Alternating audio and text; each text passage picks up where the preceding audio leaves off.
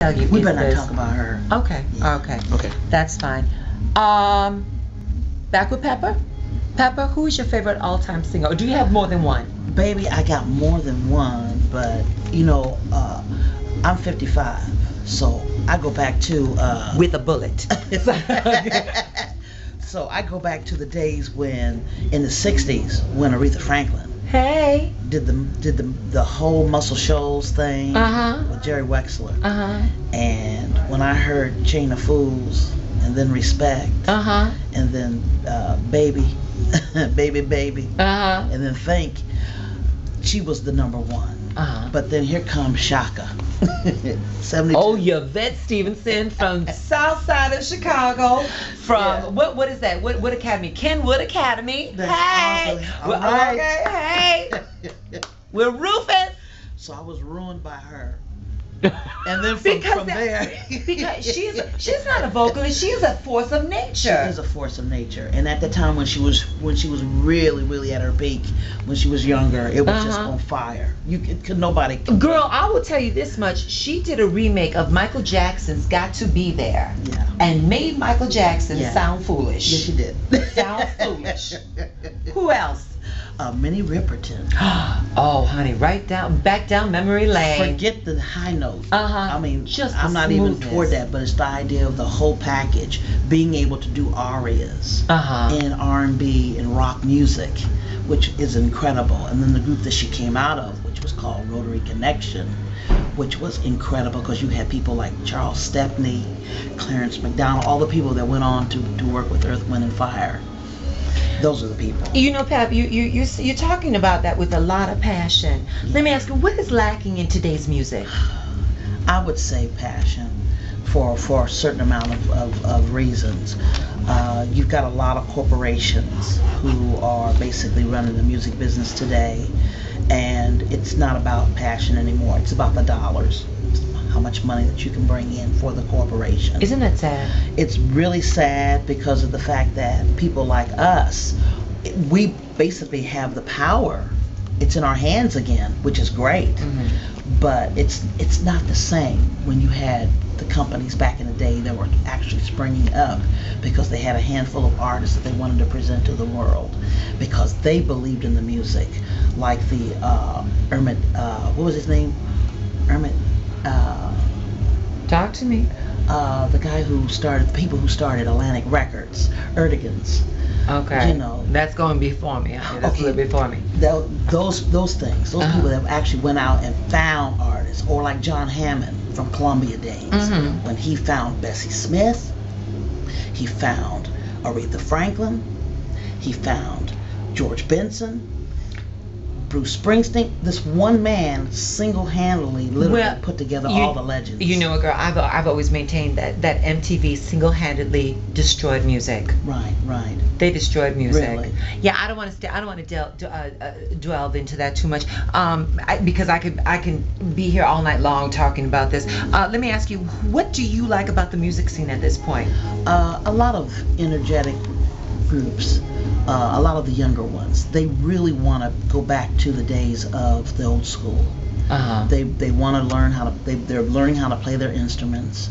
They're really getting into situations where they want to be better than what the parts and the sums of what the industry has dictated to them in the last 10 and 15, 20 years. They really want to go back and pull some of that old stuff and combine that into the new stuff. And that's why I love Coldplay. I love that group because of the fact that Chris is trying to he brings in people like Kanye West.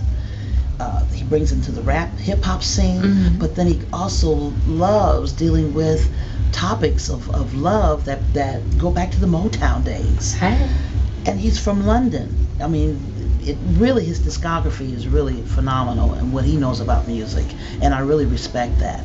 I love this kid Ryan Adams acoustically that can take Oasis song Wonderwall. If you ever hear that, I heard Oasis sing it. I haven't heard this child sing it. Ryan Adams is his name, and he does it just all on guitar, and it's phenomenal. He blows me away every time he sings it.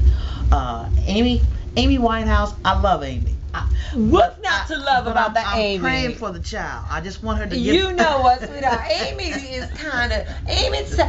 is resilient, honey. Yeah. I'll call her Teflon White House. Yeah. There ain't gonna be too much. Right. That's gonna mess with her. There ain't gonna be too much that mess with her. But I love her though because she's a writer. She's brilliant. Yes. With the literary. Yes. It's incredible. Yes. What she can do. So. What inspires you musically? A lot of topics. You know, I sit up and watch the news 24/7. Girl, Literally, I do. that I is do. not good. But baby, you know what? It gets me into so many topics of the day on what's happening with these people. To see them combusting right on the TV. And I'm sitting up there and I'm looking at all this stuff that's going on and I'm saying, that just can't be. How can these people be doing all this stuff and have a career on top of it? Isn't it funny how it's less about the career but more about the private business and stuff? Yes, it is. Yeah, that's kind of crazy. And which go, you know, because everyone loves the behind the scenes. Right, Sorry, right. Pepper. Right. What is the behind story? Because does your mama know you're a freak? That was written basically after I saw Britney Spears and Lindsay Lohan on the news one day, and it was like doing the remote control. You turn on a channel, they're talking about one. You turn on another channel, they're talking about the other one, and it was going back and forth. And I was just saying, where are these parents?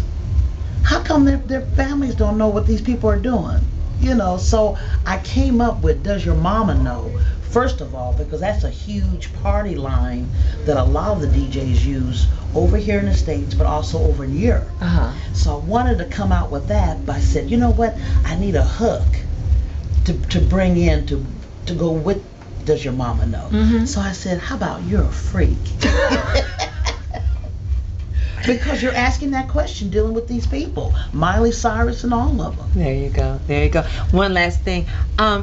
You going to tell me how MySpace and how the Facebook saved your life? Baby, you know, when I got into MySpace, nobody of the divas, hardly, were on the site. When I got on it and I was loving it, and I told everybody on how all these people were from Europe were getting in touch with me. All the DJs were actually coming to the site and signing up to be my friend. And then it got to a point to where I was actually getting tracks from these people. It changed my life and a number of others. Then everybody joined. And now they've got, their pages are better than mine. I signed up Evelyn Champagne King. Hey. Honey, she got like 4 sites with different colors, different pictures and everything. Bless her. And Pap, if the children want to get a hold of you, what is your MySpace? It's myspace.com /Freckle Bandit. And I'm under the name Hello Pepper. Hello Pepper. There you go. And girl, I guess that's it. Yes, baby. I guess that's it. Honey, in 2001, we were in the back of a limousine talking about Stevie Wonder and all that. Fast forward 7 years later, it's like no time has passed. No. You look more incredible now than you did back then, girl. Your energy is higher than it was back then. Let's see, what else can I say in conclusion? Girl, you know, I do this for the children, and the children that were not here to hear this. Do you mind if I tape your performance? Oh, no, not at all. As a matter of fact, they can get in touch with me also too, baby, at peppermashay.com and facebook.com /peppermashay. And just come talk to me, because I try to talk to everybody. I'm the only one that literally talks to everybody. Good for you. Good for you. Good for you. I guess that is it. And so tonight is Saturday night here at Circuit Nightclub. It is May the 17th. And if you ain't here to hear Peper Mashay, too bad for you, but being the diva I am, I'm gonna bring it to you on the YouTube. And at this point, I would like to thank the graciousness of Circuit Nightclub. If you ever want to hear about the details that are going on at this club, you go to www.circuitclub.com. And with that being said, we're out of here, except for one thing. Sally, say something sweet. Hi everybody. That was it. Pep, we always give a little love at the end of my tape, so there we go. Baby. Mwah. Then we're out.